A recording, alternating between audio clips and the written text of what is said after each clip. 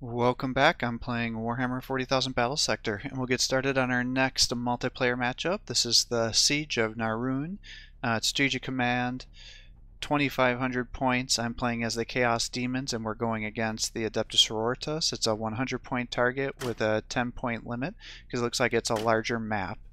Now, a subscriber did ask me to provide some commentary about this map. I'm not sure if he's a creator or if he had an issue with the map and wanted to know if I was going to have an issue as well. He didn't quite specify, but he did, say, can you please play this map and see what you have to think about it. So shout out to him. So this is for you. He asked me to do that before I started doing the tournament series, so I want to make sure I can get this out.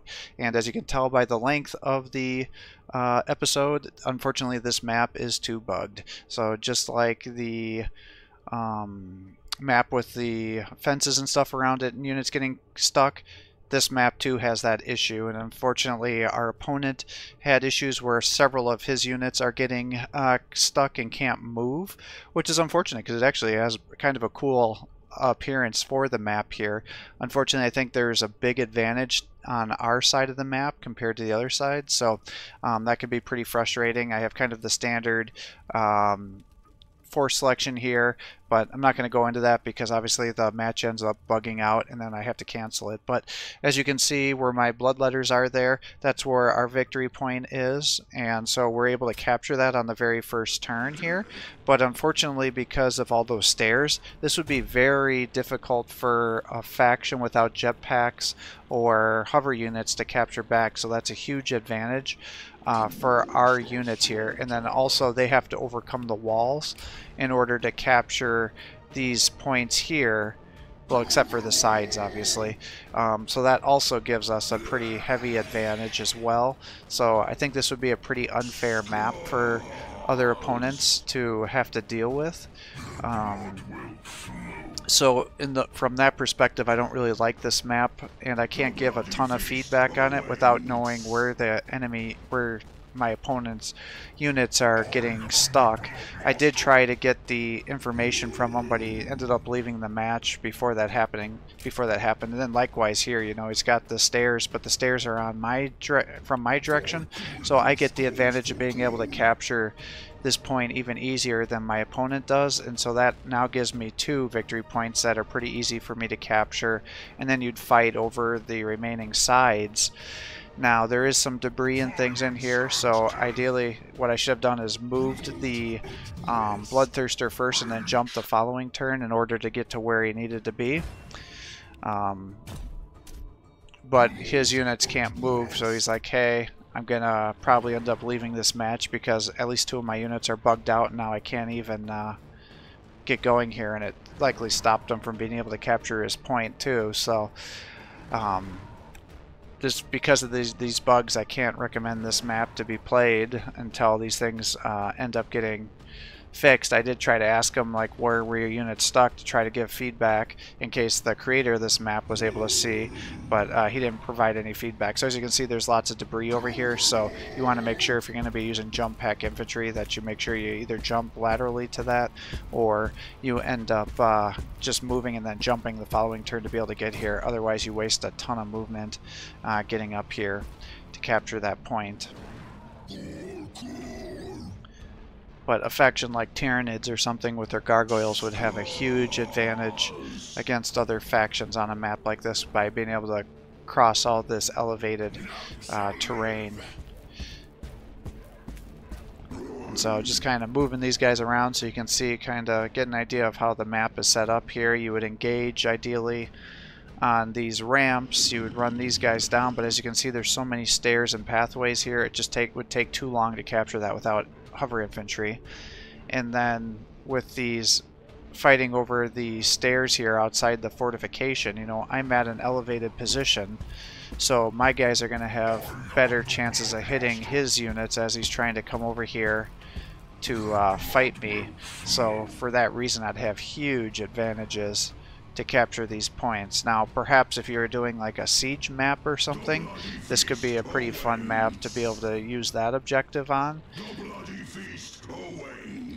So you would expect to have some pretty significant obstacles to have to overcome in order to capture these points. But as for a strategic command objective, it's just got kind of a bad design because of the significant advantages that in this example my faction would have. Because everything, I'm at the elevated positions, I don't have to worry, I have closer access to the stairs.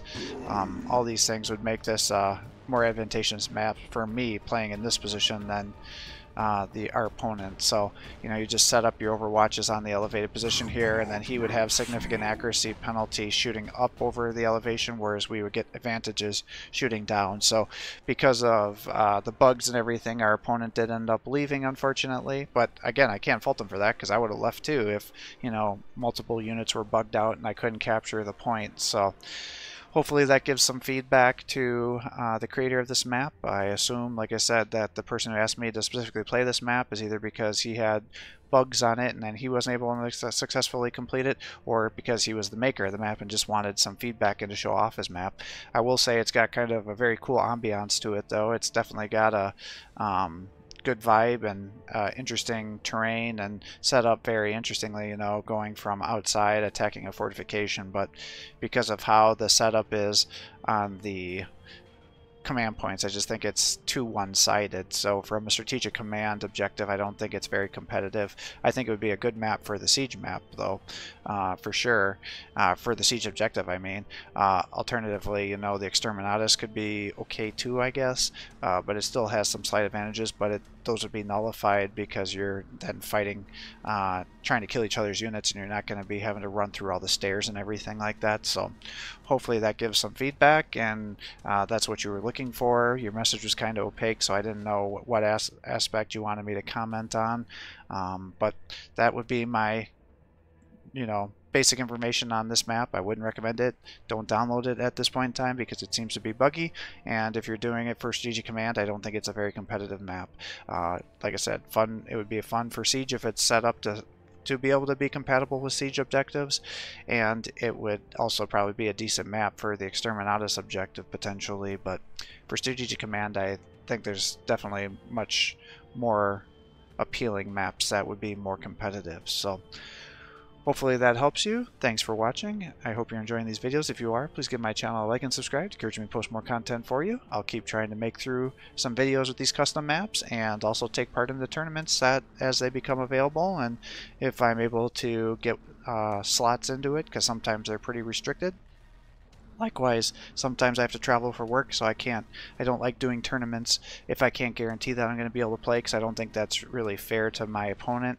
Now that they've changed the bonus objectives or the bonus point allocation to the tournaments, it's, you know, less detrimental if you can't play. But again, it's not fun to play in a tournament match and then you end up getting max points because your opponent isn't able to play his turns. I mean, I don't think that's very fun either. So out of fairness to my opponent, I'm only going to take part in tournaments if I know for sure I'm going to be able to complete my matches, and then likewise then I can upload them for you guys to get some different ideas on playing the tournaments. You know, now that I've done several of them, you know, I've got matches set up with the Space Marines. The last one I did a combination between the Tau and the Necrons, just because I felt the Tau were too OP and I didn't want to do a whole tournament with the Tau. Sure, I would have scored a lot higher, but I just don't want to play an overpowered faction at this point in time. I think they still need to be nerfed.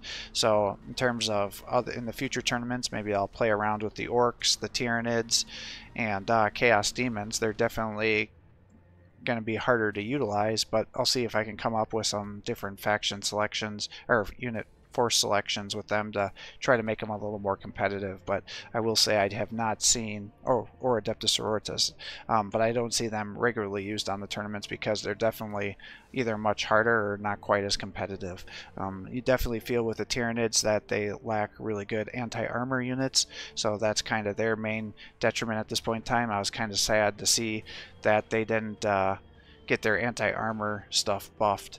I was kind of hoping one of the bonus units was going to be focused specifically on doing anti-armor damage, but that's not the case, because the Hive Guards, which are by far their most powerful anti-vehicle unit, it has such slow range that it's hard to get them in there to do the damage. So with that, I will sign off. I apologize if you're disappointed with this matchup, since it was shorter and not a true multiplayer matchup, but in addition to giving the multiplayer matches, I want to give some feedback on these new custom maps, because I think it's definitely gonna breathe a new life into this game, and some of these maps, the custom maps, have been really good, and hopefully we'll continue to get more options, so that way we have more maps to play around with, because it gets tiring to use the same maps over and over again, and there's tons of online maps now, so it's cool to be able to play around with them. So with that, I will sign off. Thanks for watching, guys, and take it easy.